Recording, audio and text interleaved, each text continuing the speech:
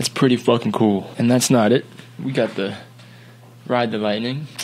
You already know. Welcome back to the channel, guys. I'm Duran with DuranSupply.com, where I help you design smarter, not harder. And today I'm going to walk you through the process of how I design official merchandise for Metallica. But first, let me play a little something for y'all.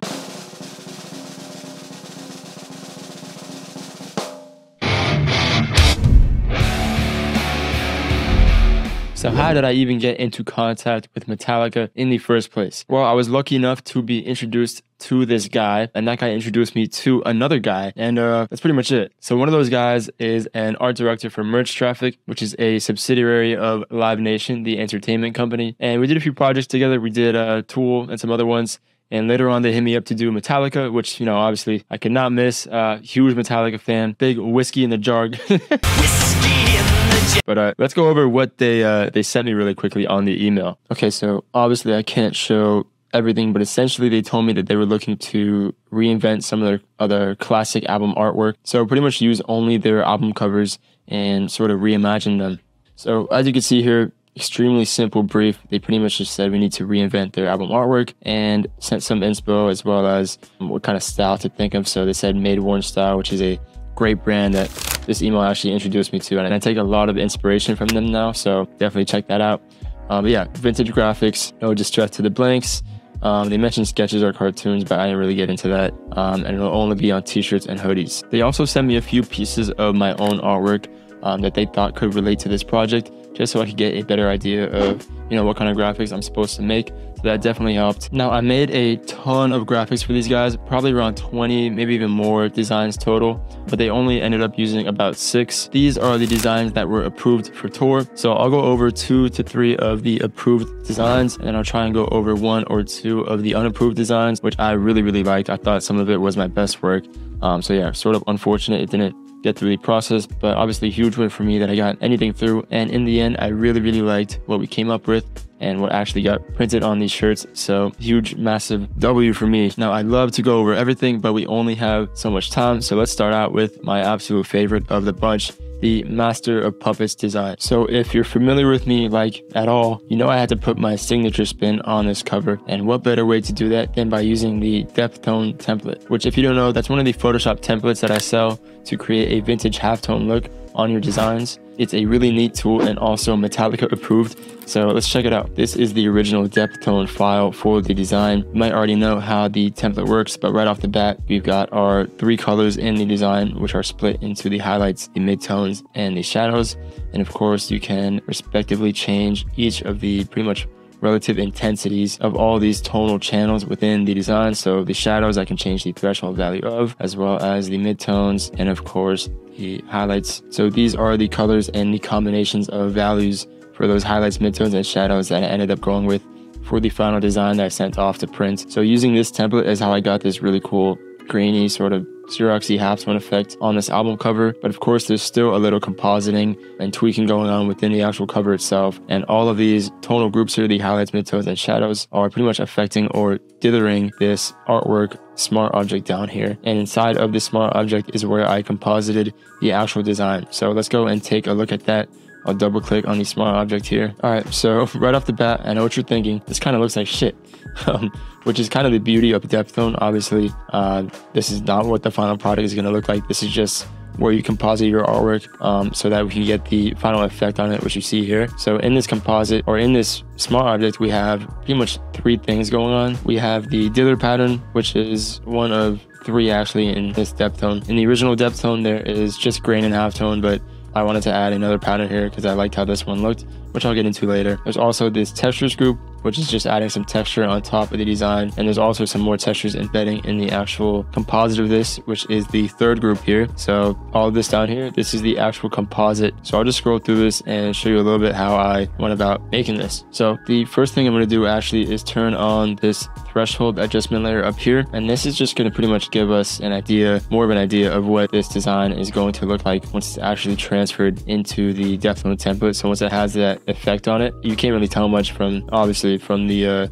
raw composite look here, but once we put that threshold on it, we get a pretty good idea of what it's going to look like. So the first thing in this composite group is actually the first version of this design that I had made.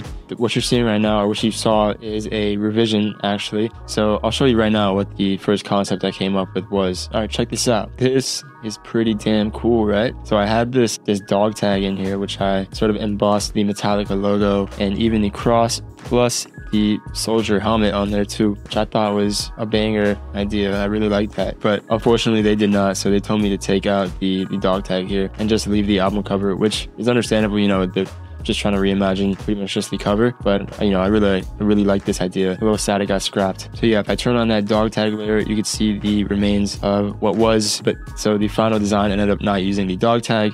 It's actually pretty much just the album cover with some tweaks and adjustments down here. Let me show you exactly what I did. So I'll go through each layer here. Let me just turn all these off actually and get down to the bare cover. The actual original cover is this, which looks really bad. Let me turn the threshold off. So this is the original cover pretty much. Obviously you've seen this doesn't look bad right now, but once you turn the threshold on, you kind of lose a lot of detail. And once you pretty much do any dithering on this, and with a lot of images this happens, is that you lose a lot of detail in either the shadows or the highlights. So what I like to do is use a little adjustment up here called shadows and highlights, which is in image mode or image adjustments, shadows and highlights. And from there you can pretty much individually tweak the levels of the shadows and highlights of the image and bring more detail out of the image. So that's what I did. You can see here there's a duplicate of that, where I pretty much just used that filter to get some more detail out of that cover. And then I just did some other adjustments, like taking away that big text at the bottom, brightening up some parts over here like the grass and stuff. I wanted it to show a little more and fill out more of the composition. So again, this would be the original cover, and then after the shadows and highlights adjustments and some other things like brightening up certain pieces of the image, this is where we ended up. Next up, I tried to brighten up the little piece of negative space here. I thought there would be enough detail in the original album cover to do so, but there ended up not being much, so I couldn't really bring any detail out of this. So I had to drag in my own image of, I think it was like a stormy cloud or something like that. And I just dragged that in and put it in that empty space you can see right here. Let me turn the threshold off. It's just an image of some stormy clouds that I added in here and blended it a little bit so that it only affects this part of the composite. Then there's also this tiny levels adjustment here, which just goes to bring some more detail and brighten up the helmet on this cross right here. Next up, we just have the text, which is I just took the text from the original album cover that was down here, made it smaller, and also, what is that, right, justified it, whatever that means, whatever that is. Just put it to the right and justified it to that line on the right. And believe it or not, that actually took me a while to figure out, because I instinctually wanted to put it how it was, kind of centered on the bottom there, but it just looked so off. And I think I ended up putting it down here by accident, and I was like, that kind of looks good. So I kept it. And next up, we have this black fill layer here, which is just black color fill, and I layer masked in some parts of the composite that were just details that were unnecessary. So you see if I turn that off, it's just things here like that, you know, don't need to be in the design, sort of things that look like errors. So I just masked them out with this black fill on top of everything. And on top of all that, just some more texture to give this more life. So in here, I have my warm plastisol textures available on my website. And I also have a few of the other textures in here, such as this vintage soft grunge from Fuller Mo, and then also just some quick levels adjustments in here to bring it all together. And that's really pretty much it. Real simple composite. Obviously, most of the work is being done by DEPTHTONE and the effect that it makes out of the artwork, and obviously this really cool dither pattern that I stumbled upon. So basically what's going on here is I have this sort of 50% gray pattern that has sort of like ink dots on it. It's sort of similar to a diffusion pattern, so you can see it if I zoom in real close here. That's just pretty much overlaid onto the image, and that way when you do any thresholding or any effect on it, it pretty much dithers the image according to that. So it's the same deal pretty much as like grain or halftone, just a different pattern being used. I might add that or other patterns that I come up with as like a DLC pack for DEPTHTONE or something. But I do have another set of patterns, including grain, halftone, dither, and all that in my product VinTone, which is a great product that I actually used for some of the Metallica designs as well, which I'll try to showcase in this video too. But yeah, so I chose to dither this image with this cool diffusion looking ink dots pattern, and that brought me here just for sake of, actually I'm just curious, I want to see what this looks like with the grain pattern in here. So let me just turn that on, maybe make it a little smaller. We'll do 50. I'll save the smart object. Okay, yeah, like I expected, pretty similar result. just a little more stochastic, obviously, and sort of more like a Xerox grain, a little more chaotic. But yeah, pretty much looks the same. Also a really cool result here. I just kind of liked how the diffusion ink dots looked for this specific design. If you were curious, here's what the halftone pattern would look like. Pretty similar result, obviously just a different texture to it, but obviously still really cool. And that is, of course, the really cool thing about DEPTHTONE is that you can get all these different but similar cool effects and textures on your artwork simply by turning on and off some layers. Next up, let's go over And Justice for All. Great album, and really love doing this design because I had a little more creative expression with it. As you can see, obviously I had to use the album cover, but I can move some more things around and get a little more creative with it. So same deal here again with DEPTHTONE, just using some different colors here. We got the shadows. Shadows are actually the same color from the Master Puppets design, but the midtones I'm using an orange and the highlights I'm using a yellow. And I got this really cool sort of contrasty, vibrant effect on it, and I really like that, so I kept these colors. Again, I was able to play with the individual intensities of these color groups here to, you know, match them how I wanted to the design and create a nice sort of evenly lit and balanced composition. So DEPTHTONE template doing a lot of the heavy lifting here. Let's go ahead and look at the composite by opening up the smart object down here, and pretty much same thing here. So we have the dither pattern going on up here. We have the textures that are pretty much adding some more textures to the artwork. Of course, as you can see, if I turn these off, we still have some more textures going on, which are embedded in the composite group down here. So I'm gonna go ahead and go through all these layers for you. Let me just turn all these off so we can get down to the bare bones, which is the album cover. So this is, well, sort of like half of it. As you can see here, I did a lot of work in this. Actually, I did a ton of work to try and get the statue separated from the album cover, which was a tough job because she is so close in tone and value to the background, so I couldn't like select subject or anything. I had to go in and pen tool it, and boy, did that hurt me. So there's also these falling pieces of money down here, these dollars, which I had to individually go in for, but that's, you know, another story. Fun time pen tooling. I eventually got the layer mask or the selection out of this, so I have the statue separated from the background, so you can see that here. Here is the statue, obviously, and then I added in some of that background, but I did fade it out as you saw in the original design. So you can see this layer mask I kind of painted in the areas where I wanted to keep it, and I faded mostly the top out and the edges around here. And I also did a levels adjustment to bring out some more detail in areas that I thought needed it. There's also this outline going on around the statue, so I'll open that group up, and that's just a drop shadow on pretty much a mask of the statue. So if I turn that off, you can see it's pretty much just a stroke or an outline on the actual statue, just so I can create some depth and separate it a little bit from the background. Now I also masked out these ropes over here so I can individually color them. That was actually, I did that for another design which was unapproved, but it also kind of helped me here so I could individually tweak the brightness of the ropes, which didn't end up mattering that much, but it was like a clutch little thing that sort of helped that I could individually tweak the ropes if I needed to. Now, obviously, this is a little too much background showing still, so I did some blocking out. That's what this group is right here. So I pretty much just slapped a ton of textures on this. So these are actually, I don't know what they're from. They're one of millions of textures in my folders. So I just drag those in here and set them to multiply to pretty much mask out some of the rest of the background. And I also added some black color fills here and masked those in to mask out again more parts of the background. I also think I used a grunge brush here in the mask, sort of like a paintbrush, so that it wasn't like a soft fade or anything. It kind of, you know, looked more of like a grungy fade out towards the bottom. I thought that was cool. And then right here I have the And Justice for All text, which I singled out and put a little layer style on. Let me go down here. So here's the text. It's just black text, and then to separate it a bit from the rest or from the background, I added a little drop shadow here. If I zoom in, there's this white drop shadow going on. Very simple layer style.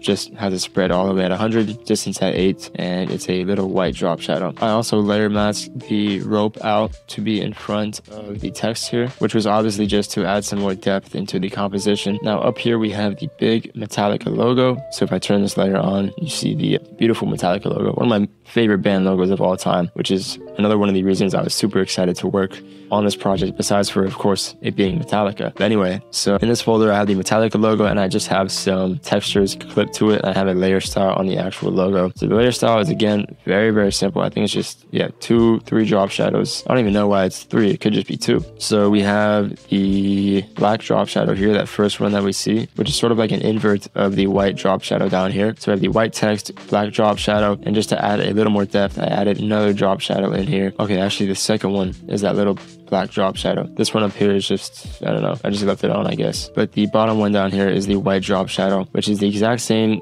settings as this one, just duplicated, and I made it white and then changed the distance. The most important thing about these hard drop shadows is just to keep the spread at 100. Really cool layer style. I use things like this all the time just to add some more depth and more interest to the composition. And then, like I said, I clipped a texture on here just to give it more life. And I also put this in a group and layer masked out the statue here, so that if I wanted to move it behind like her hand or something, I could do that. And I did do that, but they revised it and they wanted me to put it up here, which I guess is just for more visibility on the logo. But compositionally, I thought this looked a little bit cooler, but we ended up putting it up here. And then on top of this, I just have some more textures. So I'm masking it out in the places that could use more texture. So down here, I masked it out a little bit. I think I just did this too because it was too bright down here, but I didn't want to, again, use a soft fade. I wanted more of a grungy fade out. So I just masked some textures to this area of the background, and that way we can fade it out in more of an interesting manner. And then we have this levels adjustment here, which I'm assuming just quick little brightness adjustment, and that is pretty much it.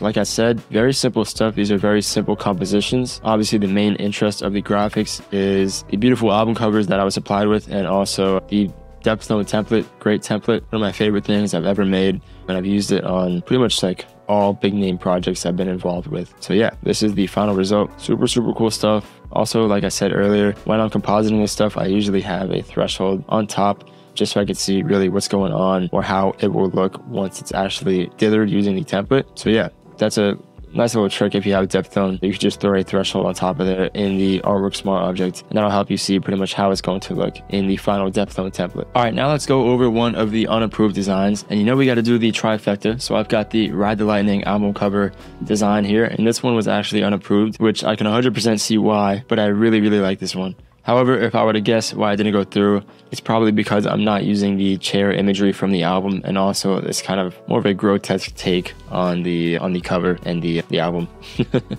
So obviously we have this guy in an electric chair here, and he's got headphones on. Pretty sick concept, I will say. I really like it. I'm proud of this one. So clearly this guy is fucking jamming to Metallica while on death row. Cool stuff. So yeah, let's get into the actual composition of this. So first things first, we have this texture group all the way up top. This just contains some of my warm plastic salt textures, which I use on like every design, guys. If you want these textures, these are available on my website, theronsupply.com. Like I said, I use them on everything. They're great. They're actual real warm plastic salt textures. So yeah, go pick those up if you feel you need them. I use them in this design. I felt they really added some life to it. So I use these two textures. If I turn them on and off, you can see just how much of a difference that makes. Really gives it that warm feel. Obviously, it's more of a taste thing. Some people don't like it. I really like it. So I kept these textures on here. I'll turn those off for now just for clarity. Let's get into the actual composition of this. So I'll start from the bottom here. I'll turn all of this off. And we're going to start out on the Metallica logo, the classic, just a fucking absolutely banger rendition of the logo here with this desert chrome effect that was on the Ride the Lightning album cover. Just so gorgeous. I could stare at it all day. So what I did here was just take the original album cover, which you can see here, and clearly just I masked out the logo. I think I used a soft brush here. It was a very easy task. Yeah, so I just took a soft brush and, brushed over the logo here, masked it out. And I also think I included some of the lightning from the original cover in here. So I have a duplicate layer underneath where I also masked in some of the lightning. So yeah, we've got the Metallica logo here. And then I didn't want to use the actual chair and the cloudy background from the cover, just because I felt it wasn't doing too much for me. I mean, I love this cover, but for a t-shirt design, I've already seen this on t-shirts. I wanted something new, something more fresh, something more intense. So I added this group right here, which you can see. I turned this on. It looks like a mess without the adjustments and everything on there. So just for sake of clarity and you seeing this not look like a pile of shit, I'm gonna turn on some of these adjustments here so we can see what it might look like towards the end of the design. So yeah, I've got this little lightning storm here. Really cool effect. When I actually sourced these, they look pretty cool. I've never seen lightning like this. That's why I knew I had to use it when I saw this image on Pinterest, actually. So I'll show you that. It's actually two images I used. This image that I got from Google, extremely low quality, you can see here, but it just had some really nice clouds in the background, so I masked those in, and I maybe even blurred it there so that you can't see how low quality it was. But yeah, I masked some of these clouds in because I really thought they looked nice. Again, image from Google.